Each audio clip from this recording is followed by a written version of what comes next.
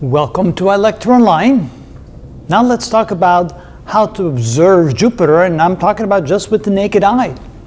Because almost throughout the entire year can we see Jupiter. Jupiter is one of the brightest objects in the sky, after the Sun, obviously, the Moon, and Venus. And sometimes the brightness of Jupiter equals the brightness of Mars, but then Mars needs to be in opposition and very close to the Earth, because Mars isn't always as close to the Earth during opposition, but at the brightest that Mars can be, it will equal the brightness of Jupiter. Well, the observed brightness of Jupiter is a minus 2.9 magnitude at its brightest, and that's again when Jupiter is at opposition. But when Jupiter is not at opposition, it drops down to about minus 2.0. But you can see there's not much of a range in the brightness. So whenever you see Jupiter, Jupiter is always going to be very bright, only to be outdone by Venus. Now it takes almost 12 years for Jupiter to make one trip around the Sun. So I try to make a schematic so you can see where you would expect to see Jupiter. And you can see Jupiter almost at any time throughout almost any year. And I'll show you why.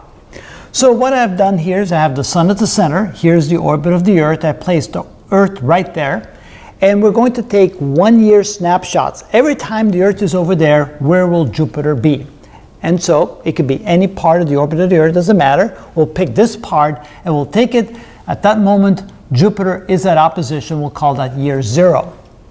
Now notice, since it takes almost 12 years for Jupiter to make a trip around the Earth, I mean not around the Earth but around the Sun, then that means that Jupiter will be in a different position by about 30 degrees every single year. Every single Earth year, Jupiter will have moved roughly 30 degrees. To be more precise, about 30.35 degrees. So when the Earth goes around the Sun, comes back after 1 year, Jupiter will now be located over here.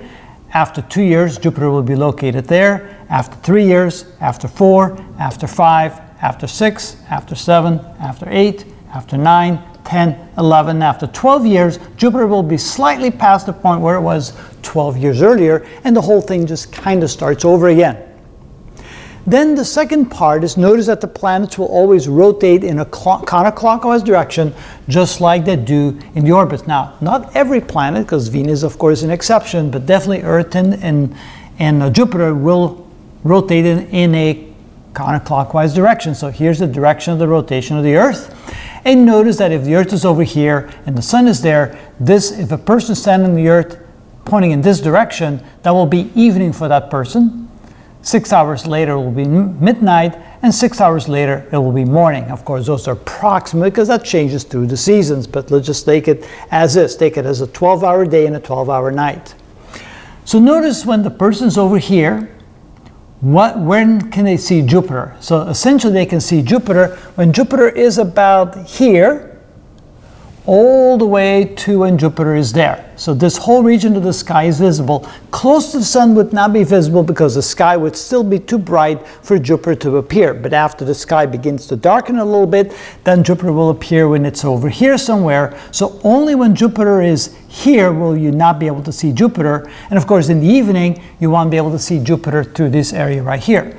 But then when it becomes midnight, notice that this part of the sky will be visible, and by the time the morning comes, this part of the sky will be visible. So only about this portion of the sky will not be visible when the Earth is over there. And then if Jupiter happens to be in this region right here in its orbit, you will not be able to see it. So year 6, Jupiter will not be able to be seen over here.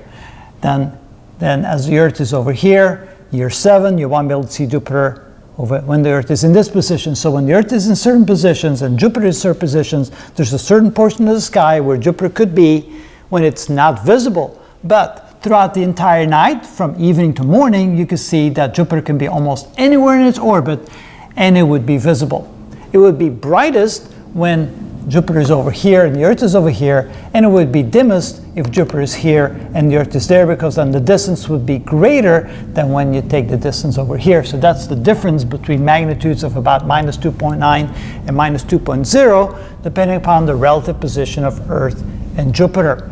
But here you can see that almost any night you're going to be able to see Jupiter, except for maybe a month, month and a half out of each year, where Jupiter will just be on the other side of the sun, and you're not going to be able to see Jupiter at that point. So that hopefully gives you a good idea.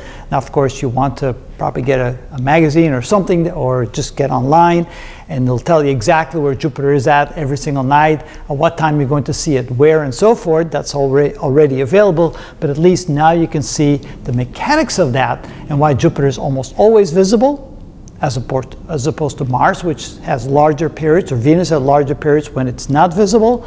And you can see why, because the relative position of Earth and Jupiter. And that is how we know. So is it because the further away from the sun you are, you can see it more? Yes, that's the case, but obviously when it comes to Uranus and Neptune, they're not visible with the naked eye. Otherwise, you'd be able to see them almost at any time of the year. Same thing.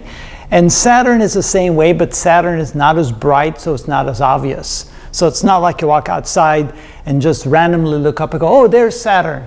You kind of have to know the sky just a little bit and go, I think that's Saturn, because it's relatively bright. The color is a little bit more yellowish, and it doesn't fit into any of the constellations. If you know the constellations, then you go, that's Saturn. But with Jupiter, you just walk out and go, I don't care where the constellations are, that's Jupiter, because it's that bright. It's just so much brighter than anything else in the sky, even Sirius, that you can clearly see that it's Jupiter, not something else.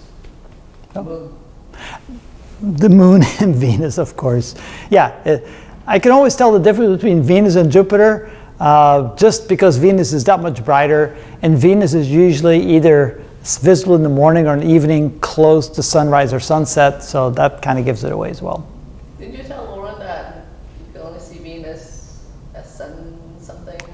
Right after sunrise, before sunrise and right after sunset. Well, not right, usually for a few hours in each direction, but yeah, for not that long. But you told her the reason. The reason is because Venus is close to the sun, so whenever you look at Venus, you're kind of looking in the direction of the sun as well, right? So only when Venus gets kind of far away in its orbit from the sun at that angle, I think the maximum angle is like 48 degrees or so, that's when you can see Venus.